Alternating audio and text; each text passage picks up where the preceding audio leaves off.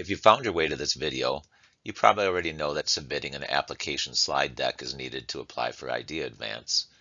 In the Ideadvance application guidelines, you'll find a link to a slide deck template. Using that template as a guide, I'll provide some tips to help you create a responsive and compelling pitch. In addition to your application slide deck, you're required to record and submit a narrated version of your application.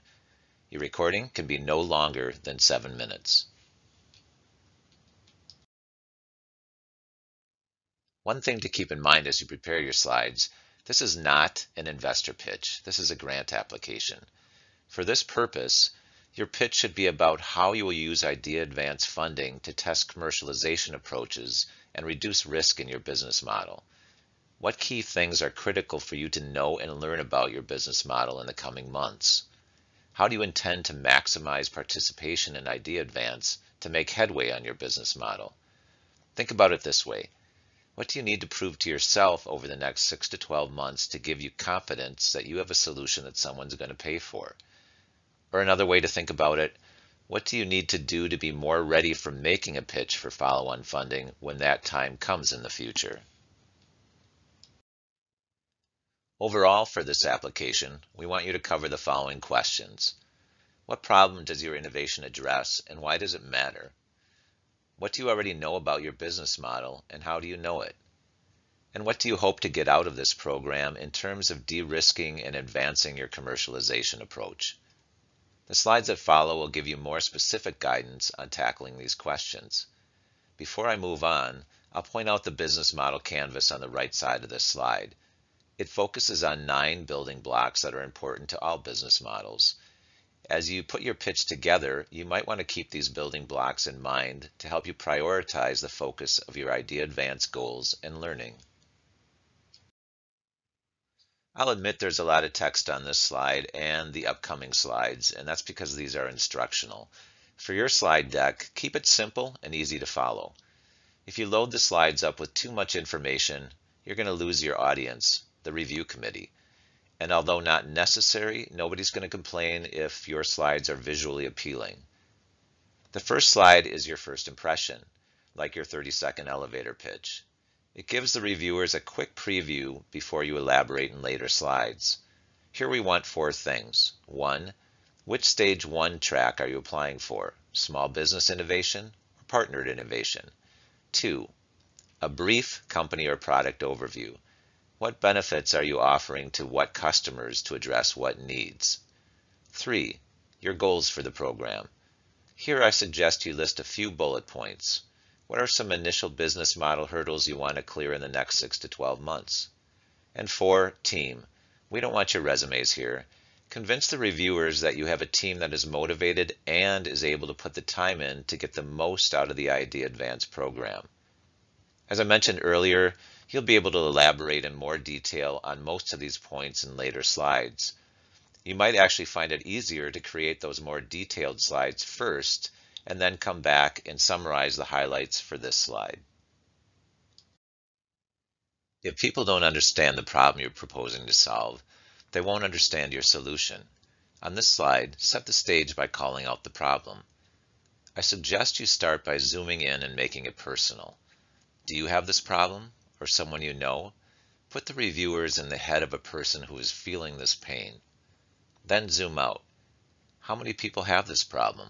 What are the impacts of the problem? Money, time, health effects, something else? Try to quantify the broad impact of the problem. Demonstrate that there's opportunity beyond your backyard. Here we want to know about the significance of the problem. In the next slide, I'll talk about the market opportunity, which is different than the problem's significance. Also, if you've talked with people to confirm this is a real problem or have some other edge that gives you credibility on this subject, be sure to highlight it. Once you've identified the problem, briefly tell us about your solution. Don't go too far in the weeds in describing it. You don't have space or time for that. Just hit the highlights. There should be almost a question and answer type rhythm to your problem and solution statements. How is your solution an answer to the specific problem you just described? Now, tell us more about your anticipated customer segment and do your best to quantify the size of the market opportunity. When thinking about the customer segment, keep in mind the people who use the product, the end users, might not be the actual paying customers. Envision your company's sales transaction. Do your best to identify the customer segment that will be on the other end of that transaction. Think about the types of organizations that you'll be targeting and the positions of the people who will make purchasing decisions. Tell us why this segment will want to buy your product. What benefits do you bring to them? And if you don't have a high level of confidence that this will be your best customer segment, call that out as an area of Ideadvance learning. Once the customer segment is identified, the next step is to provide an estimate of the market size.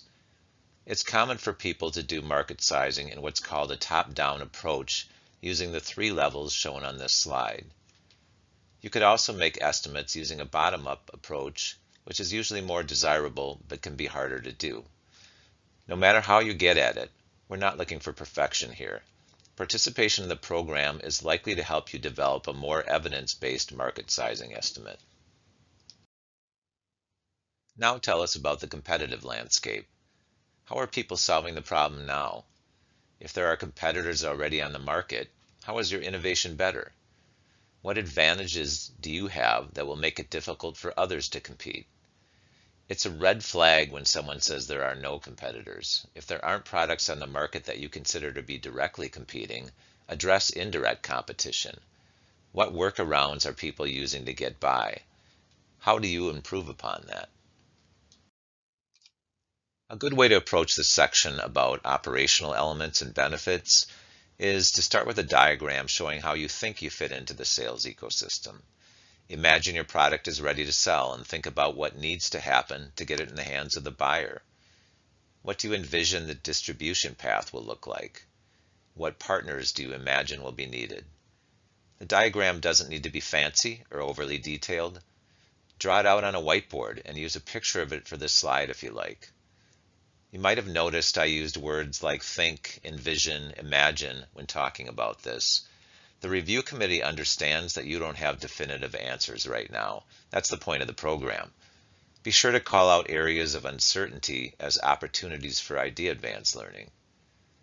You'll also want to cover potential revenue streams in this section, maybe on a second slide. Do you think revenue will come from transactional sales of your product, from subscriptions, from licensing, or something else? Revenue streams and methods of payment can be sources of unexpected innovation in business models. What do you hope to learn about them? If you're applying for the Partnered Innovation track, include a slide that specifically addresses your partnership need and highlights your related Ideadvance learning intentions.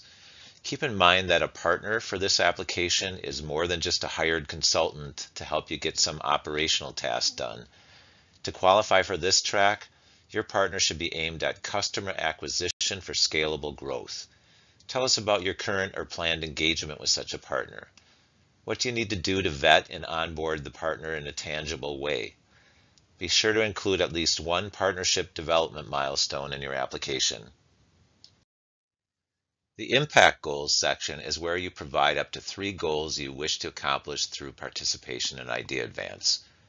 What key objectives do you have for reducing risk on your path to commercialization? Think about the areas of learning you identified as you prepared the earlier slides. Where is your confidence in the business model the most shaky? What are the critical gaps? What few objectives will help you get the most of the Ideadvance programming and funding? Don't be subtle here. State the objectives clearly and tell us why they're important. Now that you've identified your key objectives, tell us about some key steps you'll take to achieve them. Chart out some incremental milestones and make them tangible and quantifiable. If your milestones are too vague and without benchmarks, how will you know you've completed them in a way that's meaningful to your understanding of your business model? Here's some examples. Do you want to conduct at least 10 interviews to gain insight on your revenue streams? Do you have milestones that are relevant to a partnership? Or do you want to obtain 1 letter of commitment from a beta testing site or pilot customer? Or will the things you learn in Ideadvance help you make a case for applying for a specific follow-on grant or other financing? Also, be sure to propose timing for your milestones. Use a table, Gantt chart, timeline, or other visual to express this. This slide about your team is pretty self-explanatory, so I won't say much here. Basically, who have you assembled to participate in the program, and how will this team manage its time to get the most out of it? And don't forget to note the UW affiliation of at least one team member. And the final piece of your application is to provide a list of how you will use the Ideadvance funds. This doesn't have to be an itemized list of every single expenditure you anticipate, but be specific enough to allow the review committee to see how you intend to fund your vision.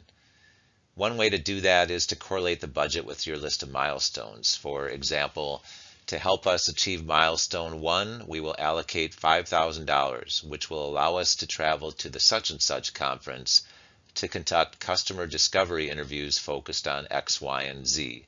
For milestone 2, we are budgeting $3,500 for such and such activities, and so on. This slide summarizes some of the things previously mentioned in this recording.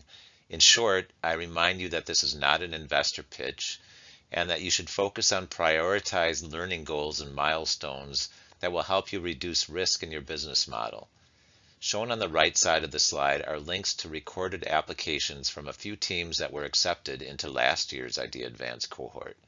Note that we have a new shorter time limit this year, so you are limited to 7 minutes or less. Here are some quotes from last year's review committee that demonstrate some common application weaknesses. I won't read through them now, but you should be sure to take a look at them when you have a chance. I'll remind you that the application deadline is July 21st. A link to the detailed application guidelines can be found among the Ideadvance information on the CTC website. Be sure to follow the instructions for submitting your application slide deck using our grant application portal. Don't forget to include a 5 to 7 minute narrated version, including a link that allows the review committee to easily access your recording without jumping through permission hoops. If they can't click on the link and immediately get to your video, assume they aren't going to see it. On the right side of this slide, I show the criteria the review committee will be using to evaluate your application. This can be found on the application guidelines as well. At the end of the day, keep in mind that you aren't doing this for us. You're doing it for you and your business. When in doubt, ask yourself, what do you need to prove to convince yourself to take the next step? What steps can you take to reduce risk as you try to determine if this is a business that will make money? And finally, please don't hesitate to reach out to us with questions that arise as you put your application together. We're happy to provide feedback.